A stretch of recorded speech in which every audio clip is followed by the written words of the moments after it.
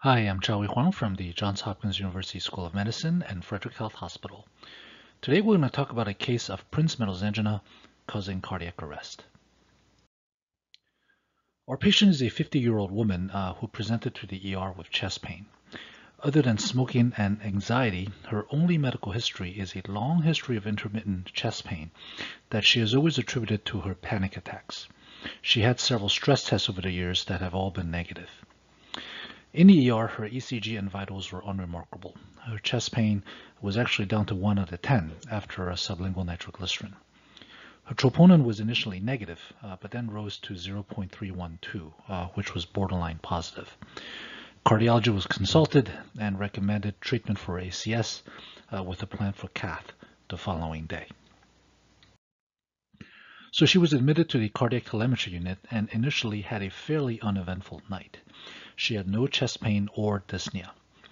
But at around 6 o'clock the next morning, the monitor tech called the nurse in an alarm because of several runs of marked ST elevations on the telemetry monitor. You can see some of them here. Each run lasted less than 1 to 2 minutes and then spontaneously resolved. The nurse ran into the patient's room, who was sitting there just fine, wondering what all the commotion was about. She was completely asymptomatic. So the nurse called the on-call cardiologist. He said he suspected that she had Prinzmetals, but decided to call in the Cath lab anyway. So the patient was moved to the Cath lab prep area, and she continued to feel fine. The initial ECG was normal. Then, as we were explaining the cardiac cath procedure to the patient and her husband, the monitor showed that her ST segments was going back up, as she had been doing all morning. Initially, she felt fine, but this time the STs stayed up. And as we're there incredulously looking at that monitor, her blood pressure came back at 75/40, and we saw that she was now in complete heart block. She also now said that she was starting to feel a little bit dizzy. We started fluids, put her in Trendelenburg, and called out to the cath lab out back that we were coming over right now. We quickly got a 12 lead, which showed dramatic infralateral ST elevations, as well as complete heart block. The patient was fading. Over the next few minutes, as we're transferring the patient into the cath lab, she became unresponsive. We could no longer feel a pulse. She was in PEA. We called the code. We started chest compressions. She got wide open fluids, epinephrine, atropine. Then she went into VT, then VF. She was defibrillated twice, got the amiodarone IV push, more chest compressions, more epinephrine.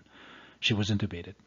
We were obviously suspecting Prinzmetals, and she also got magnesium IV push. 20 people were in the cath lab prep area for the code, and unfortunately this was all in plain view of the outpatients who were walking in, arriving for their elective cath procedures. We finally got ROSC after what felt like an interminable 15 minutes. Her post-ROSC ECG showed a widened QRS pattern with persistent inferior ST elevations. She was moved over to the cath lab. So on Cath, the LED did not have significant disease, although the mid to distal segment appeared small. The left circ was fine proximally. The OM2 had a long, narrowed segment, but there was TIMI3 flow. And here's the RCA. It has a truly striking appearance. The RCA is fine proximally, but distally it appears to be severely vasoconstricted with a segment of subtotal occlusion. The PDA was actually completely occluded. We quickly gave intracoronary nitroglycerin and nicardipine. This relieved some of the constriction, and some flow returned to the PDA. This confirms our suspicion that this was a severe case of Prinzmetals, which is also known as vasospastic or variant angina. The distal RCA was still quite vasoconstricted, so we decided to pass a priority 1 thrombectomy catheter into the distal RCA and use the aspiration port to infuse vasodilators more directly to the distal RCA. The same technique is also useful for no reflow. Repeat angio showed no significant change in the constriction, however, so we decided to use the Clearway drug weeping balloon to drip vasodilators into the distal RCA directly at the site of the spasm. The Clearway balloon is really not very often used anymore, but the microporous nature of the balloon provides a way to administer intracoronary medications over a more sustained period of time. For instance, you can use it to give vasodilators for no reflow or spasm, or give TPA or 2B3A inhibitors for highly thrombotic lesions. And here is the final angiographic result after administration of all the intracoronary vasodilators. There is still some residual vasoconstriction, but the RCA does appear to be much improved with the restoration of TIMI3 flow. So the patient was admitted to the ICU. Fortunately, her echo showed normal LV function. And after a 2-day hospitalization, she was discharged on a calcium channel blocker and a long-acting nitrate. But our story doesn't end here, because 1 month later she came back. This time she had a brief syncopal episode after another episode of chest pain. In the ER she looked completely benign. Her ECG was normal, her troponin was negative. Her tox screen was also negative. But because of what just happened to her 1 month ago, she was sent directly to the Cath lab. And on Cath, the PDA does appear constricted proximally, but otherwise the RCA looked fine.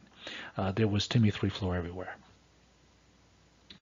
And the LAD looked okay as well. The circumflex actually looks completely fine too. The stenosis that we saw last month in the OM2 was therefore also just spasm. She was already on a calcium channel blocker and on nitrates, which she says she has been very compliant with. So we were concerned that she had another episode of vasospastic angina, this time possibly with VT that caused her syncope. So we sent her to EP for ICD implantation. So Prinzmetal's angina is not very common, but as this case illustrates, the presentation can be quite dramatic. It is also known as vasospastic angina or variant angina. The characteristic feature is an abnormal vasoconstrictive response, which can be focal or, as in our case, affect multiple vascular beds. The mechanism is not completely clear. There are many known triggers. Anxiety and hyperventilation are classic, but stimulants, alcohol, stress can also cause it. Magnesium deficiency is also thought to play a role. And importantly, beta blockers can trigger and worsen the situation. Smoking is a risk factor, and it also seems that other vasospastic conditions such as Raynaud's or migraines are also risk factors. So how do you treat Prinzmetals? Well, there is not a lot of data, but there are a few things that seem to make sense. First, avoid the trigger. Stop smoking, avoid alcohol, reduce stress. Consider magnesium supplementation. The first-line treatment is calcium channel blockers. Both dihydropyridine and non-dihydropyridine calcium channel blockers work. The second-line treatment is nitrates, and these are usually used in addition to calcium channel blockers. Statins may have some benefit for preventing spasm, but the data is scant. The evidence for ICD is also lacking, but certainly it may be reasonable in select cases, such as our patient, to prevent sudden cardiac death. Now, what doesn't work? Well, aspirin does not seem to be beneficial for Prinzmetals and theoretically may actually aggravate spasm. Beta blockers should be avoided for patients with Prinzmetals. They can cause unopposed alpha-mediated coronary vasoconstriction and possibly trigger or worsen the condition. If a patient truly needs to be on a beta blocker for whatever reason, then choose labetalol or carvedilol, beta blockers with alpha blocking activity. All right, take-home messages. Coronary vasoconstriction due to Prinzmetals can be focal or diffuse.